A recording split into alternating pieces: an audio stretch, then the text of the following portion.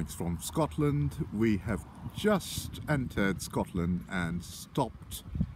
It's a beautiful, beautiful place. Well, everywhere is like this really, just for a little break. So we drove from Oxfordshire early this morning. We left home at the crack of dawn to beat all the traffic, and we drove through Oxfordshire, Warwickshire and past Birmingham, beat all the traffic, and we had crossed Birmingham by the time the rest of Britain was waking up, and then through Staffordshire, Lancashire, Cumbria and the Lake District, and into Scotland. So we are at a place coming close to our final destination, which is south of Edinburgh in the Tweed Valley. And Scotland that's why we keep coming back, and we were here just over 2 months ago, and when we first came here we fell in love and thought we'll come back to the same area. Let me see if I can find Jane walking Mica. They're somewhere in those hills. You can see people walking there, far up on mountains. Scotland is Scotland. Yes, there is Switzerland, which is extremely pretty, extremely tidy, extremely beautiful. But I think the Scottish hills, there's an ambience of mystery. I think the colours are darker, and you sometimes feel that there'll be a monster or a dragon or something, some mythical creature is going to pop out and say hello to you. It's very, very Harry Potterish. No wonder J.K. Rowling has chosen Edinburgh as her place to live. So we are heading towards Peebles, where we're probably about 30 odd miles away. Across those hills, we are going northwest from this point, across those hills there, where we have a little cottage by the River Tweed itself, waiting for us. So we have finally reached our destination, Peebles, or as the locals call it, Peebles. Sorry, my Scottish is absolutely awful, so I wouldn't even try. So here we are. It's a beautiful old town with only a few thousand people. That's the river, and we're standing on the riverside, and would you believe we are so fortunate we got a cottage right there. So you can see that's the cottage we've rented, and we managed to park right in front of it. So that's a very ancient town of Peebles. The main trade used to be, and still is, Tweed, and also the River Tweed is famous for its salmon and salmon fishing. So this is the riverbank, and this is going to be our home for the weekend. We'll spend our Easter here, and look who we have here is Mica. Hello, Mica. Hello, say hello. There she is. She's been in the water already. The water's really exciting for her. It's shallow, but it's got a bit of a current, so it's safe, but very, very exciting. She's shivering a bit, so I think I'll take her home now. You can see the hills surrounding the town, and as you drive out, you hit the hills pretty much straight away. So here we are in Peebles. So it's Easter Saturday and day 2 of our adventures in the Tweed Valley surrounding Peebles, which is in the south of Edinburgh. The weather's not perfect, but good enough. Fairly cold, and let's see what the rest of the day brings. Peebles, what can I tell you about Peebles? It's It's a prosperous place. It's little, as you can see, the edges, surrounded by hills. I have parked my car on the high street and recording this.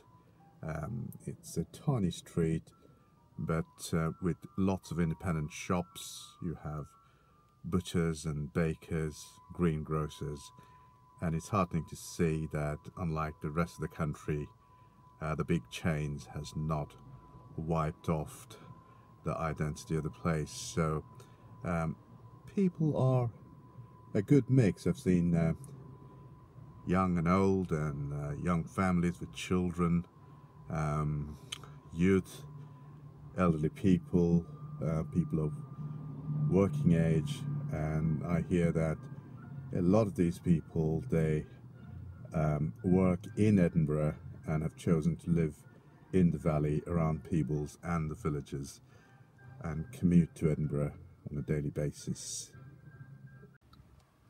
So that's the Scottish Saltire flying next to the Union Jack. Probably symbolises a history of 1,000+ years of the two people and the kingdoms of England and Scotland. The Saltire, interestingly, is a slanted cross of St Andrews, who is the patron saint of Scotland and who was one of the apostles, and against a blue sky. And the story goes that when St Andrews was captured by the Romans and about to be crucified somewhere in Greece, his wishes were not to be put on a straight cross. He said, I'm not worthy of dying in the same way as Jesus did, so could you put me on a slanted cross?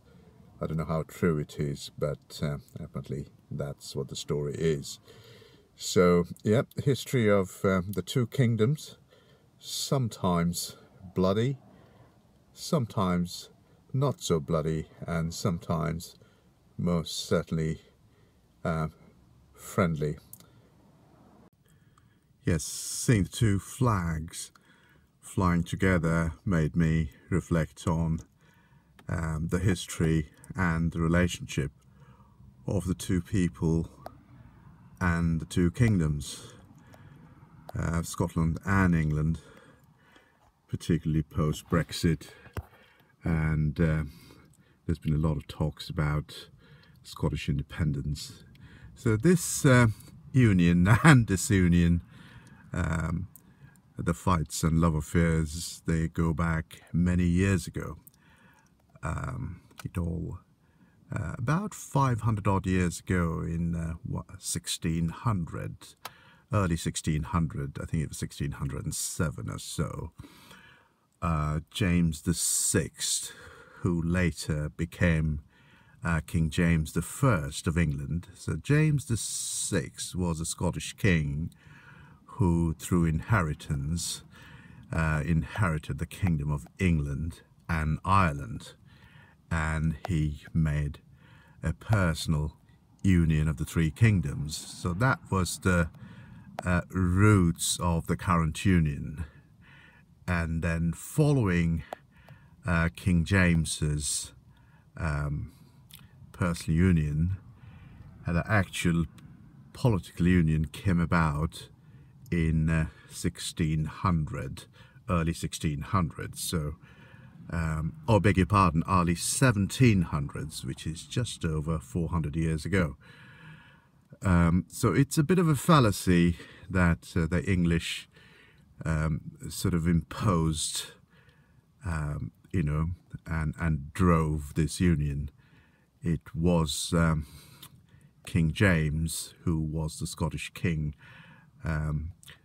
Shakespeare's time, obviously Shakespeare was greatly influenced by those stories, and those of you who've read King Lear, it was all about the unions and disunions of these kingdoms, and Macbeth was actually written around the character of King James. So anyway, It's been a shared history for the last many centuries where Scots have been an integral part of Britain as we know it today. At one point I probably had more Scottish friends than I had English friends in England. There's so many of them, and it's been intertwined. So many Scottish people have married English and vice versa, and the areas where you know, they live as one people. I'd always felt they're one people. I think one of the observations I will make here is, you know, the Scots are politically slightly left-leaning, not slightly, pretty strongly left-leaning. It's in their makeup, and it reflects in a lot of the legislation they have, in their healthcare systems and their welfare policies and education policies, which is a lot different in a lot of policy areas in England. So it's kind of okay if the Westminster government is a left-leaning one, or to say a Labour one. The Scots feel represented, but whenever there's a Tory rule actually governing the entire United Kingdom, the Scots feel, and I think fairly rightly, unrepresented. There's 650 members of Parliament now in Westminster, and it's a Tory government majority, out of which there is just one Scottish Tory. That's not representation at all. However, the evaluation is happening. Apart from raising taxes and defence, the Scots are increasingly managing their own affairs. I personally don't know where it'll go. I hope the union stays, and I have not known it in any other way. Why do I want the union to stay? It's a personal matter. I have only one filter that I apply in judgments like this that permeates my politics. Is it going to unite, or is it going to divide? If it's the former, I'm in favour of it. If it's the latter, I say no to it. So who knows about the future? But I think it's overhyped about the Scottish and English disagreements than the agreements. To say there's more things in common between the two people, and it's still one nation. Well, good morning from a beautiful place called Logan Lee. We are here to spend most of our day. As you can see, few words are required to describe the place. We wanted to go to Edinburgh initially, but we decided to skip that and stay in the area because we feel that this can't be beaten. So what I have decided is to spend the day, half the day rather, fly fishing with a local man called Steve, as Jane and Mica walks those trails surrounding the hills. There are a few sheep. It's the lambing season, and Mica can chase and disturb the sheep, so they are working out the safest route for themselves. So let's see how the day goes. It's a bit rainy, so it's more authentic and more Scottish. There's my fisherman guide Steve, who's getting half a day's permit, and Jane and Mica in the distance, and I hope we catch some decent fish, and if I can't, I'll have to stop by at the fishmonger's. I'll catch up with you later. Steve, teaching me how to cast. Hi Right, Tim, what I'll do is I'll demonstrate the cast to you first and then I'll show you how it's made, okay? Okay. Right, so this is the cast, the overhead cast.